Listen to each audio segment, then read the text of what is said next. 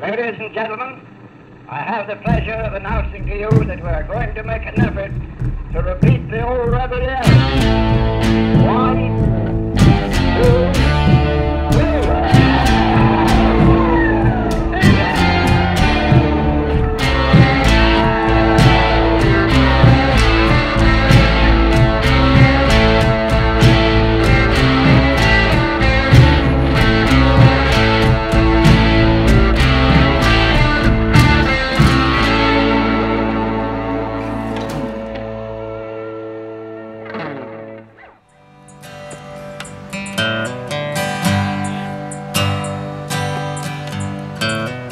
Pushed by the sun, driven by the snow, I'm stoned and dirty. Don't you know when I'm still willing? Howdy, welcome to the next episode of Cimarron's Big Guns. We're in Cody, Wyoming. It's July and it's a very beautiful day outside, but we're going to go inside to the Cody Firearms Museum and take a look around. Let's go. I'm Ashley Levinsky, and I'm the curator of the Cody Firearms Museum at the Buffalo Bill Center of the West. Buffalo Bill Center of the West is actually almost 100 years old. They started in 1917, the same year of Buffalo Bill's death, and so it was built basically to honor him. He founded the town of Cody, Wyoming. And the Firearms Museum got a little bit of a later start. We got our start as the Winchester Arms Museum in 1975 when the Olin Corporation loaned the Winchester Arms Collection.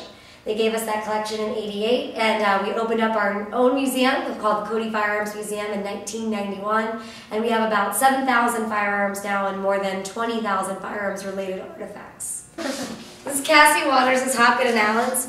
It's an XL3 double-action revolver, gold-plated mother-of-pearl grips. Cassie Waters moved to Cody, Wyoming in 1901 with her father. She got married.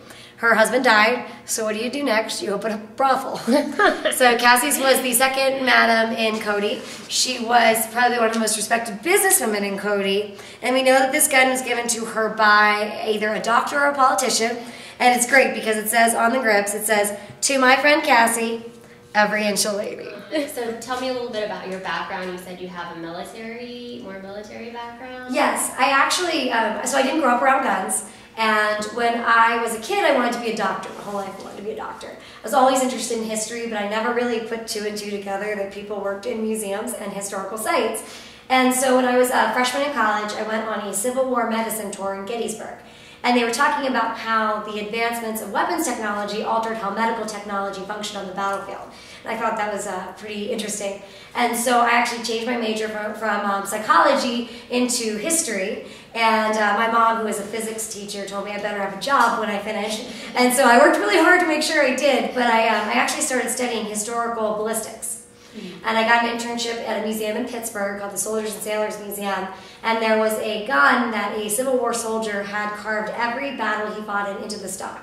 And that was kind of my, like, whoa moment, you know, and I realized that there was a lot more going on with firearms than just the technology behind them. And so I started studying everything I could. I learned to shoot. I learned to shoot modern guns, historic guns, started learning how to take the guns apart and work with them, and started studying the history and doing everything I could to learn. Did a lot of internships, ended up at an internship at the Smithsonian's Firearms Collection, and then like a bad penny stayed around for 3 years and started working out here. And so I'm really fascinated by the technology, but then also by the history and the people that own the guns and use them, and how the companies work together, and sometimes not so well, to develop the guns that we have that are iconic throughout history.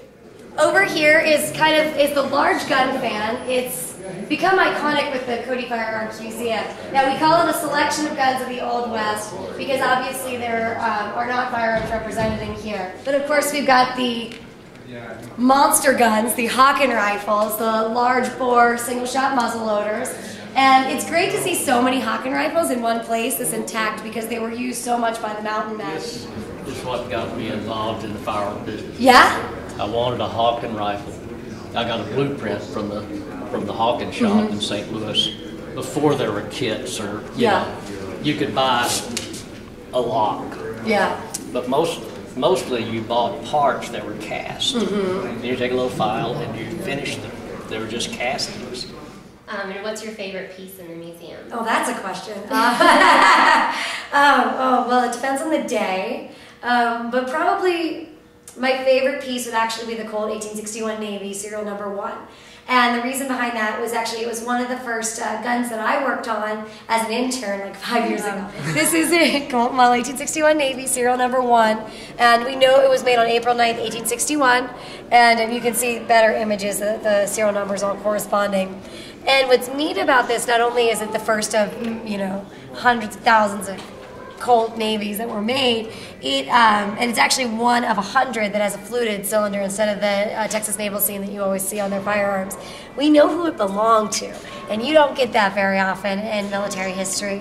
And it didn't belong to a, general or anyone. It belonged to a private out of a New York Yonkers regiment named Caleb Slate. And this is his original holster. So we know that Caleb enlisted in the military, I want to say like I'm going to look it up because I'm going to say the wrong date, May 21st. So we know he enlisted in the military May 21st, 1861. We know this gun was made on April 9th. So we know at some point he walked into a gun store and got the gun of a lifetime. What's one of your most popular pieces that people come in to see? Oh man, one of our most popular pieces, of course we've got guns that are associated with really famous people, but probably the most popular gun that we have is the trap gun, that watermelon patch gun as we call it in the museum. And that's because it's kind of one of those weird, curioso, they haven't seen it before, and a lot of our visitors actually, never have an experience with the firearm before they come into the museum. And so that kind of sticks in their memory, and we get lots of people asking about it, and just, where it was made and why it looks like that. And I usually find that while you have really famous people associated with guns, a lot of people want to see the weird looking stuff. Yeah. And so that's kind of one of those cases. This was the gun that they found leaning up against the tree, it's a juniper tree in the Great Basin National Park in Nevada. And they actually brought it to us to do the conservation work. The wood was flaking off really bad, and so they wanted to stabilize the firearm, and so they brought it to our conservator in the spring of this year. And the most fun that I think we've had working on a firearm was the fact that the action's frozen, so we couldn't check to see if it was loaded. There's a wooden dowel test that you can do where you put the wooden rod down and you measure, the distance of the barrel from the breech with the wooden rod. And there was some type of discrepancy, so we wanted to make sure we were totally safe. So we took this rifle, we put it in its case, and we walked across the street to the hospital, and we got it x-rayed. Patient name rifle. And we took an x-ray of the actual action, and we didn't see anything other than like organic matter that had built up in the barrel. But what we didn't do was we didn't take an x-ray of the whole gun. And you could see right at the edge on the stock, it looked like a cartridge. And so we packed it back up, walked across the street, got it x-rayed again, and we actually found this UMC 44 Winchester centerfire cartridge. And it was found it was from the trap in the butt plate. And it was sitting up there, and you can actually see it on the x-ray over there. And so with penetrating oil, we were actually able to open the door and extract the cartridge. And the gun itself was made in 1882. We know that based off the serial number.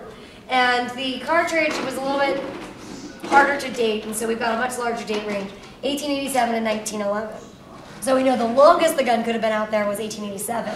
So this is Buffalo Bill's Winchester Model 1873 that he used, it's a smooth bore 73 that he used in the arena during Buffalo Bill's Wild West. And if you see, he actually muddled the front sight because he was shooting it like a shotgun, but he wanted it to look like the stereotypical Western guns. And so he made sure that he was shooting a lever action 73, the marketed gun that won the West in his Wild West. Very nice. Thank you for letting me hold it. But it's a pretty gun. This is a Winchester Model 1892, and it is another smooth bore gun, and this was used by Annie Oakley in the arena of Buffalo Bill's Wild West. Wow. Yeah. It was really common for them to be shooting with the smooth bore so that it a lot less dangerous if you're in a tight space out in the arena with the audiences, and so they had a lot of smooth bore guns that they used. And now the 92, of course, is a lighter version of the 86 to 73 in that lineage. But part of the reason why she was shooting with this type of gun was because she was also shooting on horseback and on bicycle, as you can see in some of the advertisements. Somebody stole your rear sight. And what's your dream piece that you would like to have in the museum? Oh God. A dream piece that I would like to see in the museum. I mean, we covers such a range of eras. But you know, we don't have an Oliver Winchester, you know, and coming from the Winchester Arms collection, you know, we've got a lot of significant prototypes, models, John Olin's guns, but I would love to see an Oliver Winchester here. This is a Colt Bisley that was given to Audie Murphy by Gary Cooper.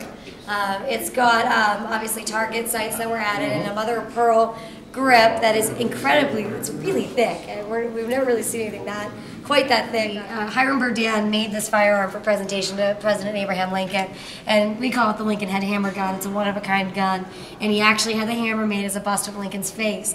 And Hiram Burdan, you know, owed a lot of, you know, his life and his accomplishments to working with Abraham Lincoln, and so it's kind of a fitting presentation for him. But unfortunately, President Lincoln was assassinated before the gun could be given to him. But it is a very interesting firearm.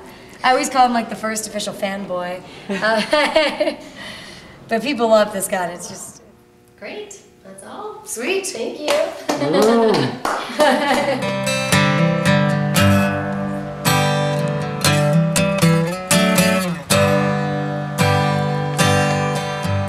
I've been pushed by the rain, rubbed by the sleet, had my head stuffed in. I'm still on my feet and I'm still willing. I smuggled some smoke, some folks from Mexico.